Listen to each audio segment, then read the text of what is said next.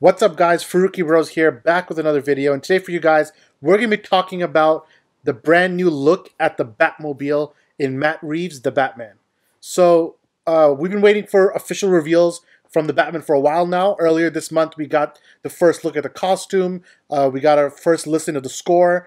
And then since then, there's been a lot of set photos that have been leaking, of course. But finally, Matt Reeves dropped another series of photos, official photos of Robert Pattinson in the Batman costume, but probably the biggest star of these photos is the new Batmobile. So we're going to give our very brief kind of thoughts about what we think about the new Batmobile, how it compares to the older ones. I think it looks really sick. I know a lot of people online are like huge reservations about it because it doesn't look like the typical Batmobile. But really, if you look at the past comics, early Silver Age and Golden Age even, this is how the Batmobile looked like. It looked like a regular car almost. You can also reference Adam West's Batman, which was similar like this. Obviously, this one is much more motorized and neo-noir-esque style, and kind of like a grunge type feeling. So I think it fits in perfectly. This is a Batman who's starting out, or at least in his early years. So he obviously didn't get a handle on all of his technology in like a crazy militarized type setting. I know people are comparing it to Ben Affleck's Batman and his Batmobile, and obviously that's a Batmobile at the end, and we don't know how much he evolved and like grew on his Batmobile. Even in Batman series, they showed the past scenes where his Batmobile is like almost like a standard car, very old school, very old style, and I think this looks great actually.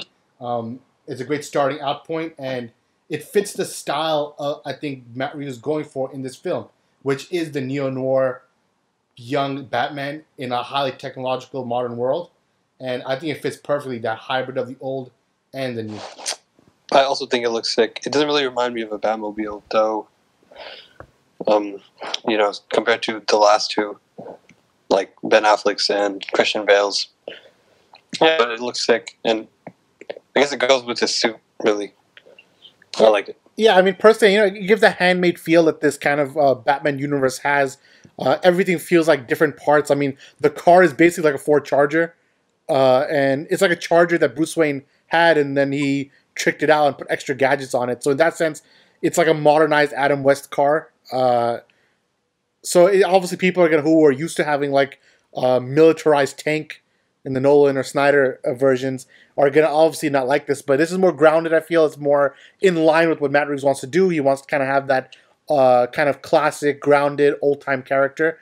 And of course, this is a younger Batman, so there's always room for new versions of the Batmobile, new versions of the Bat costume as the character keeps evolving. But it looks like a good starting point. I mean, everything about him, like I said, feels like it's very handmade. His suits are like different parts of tech kind of coming together rather than one uniform design. And the car is the same thing. You could tell that it's like a basic sports car, a muscle car, that got tricked out and all the entire of it became technologically upgraded. So obviously, some cool things are going to happen. It kind of looks like the Men in Black car, a little bit of Back to the Future also. I mean, it's a lot of like different inspirations. So it's going to be interesting to see how it goes.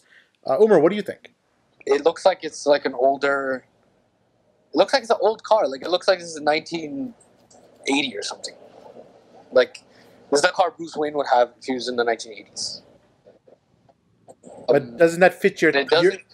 You're the one who fits the theory. Your theory was always that you can loosely fit it into the DCEU. If that's the case, then the 80s would probably be it.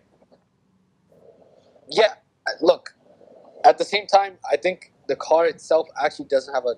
I don't like how it looks, but I think, here's the thing. I think the VFX and like the cinematography and all the other stuff that's there, I think that'll help like when we actually see it like for real, like in the actual film, like when he's actually in it and doing his thing.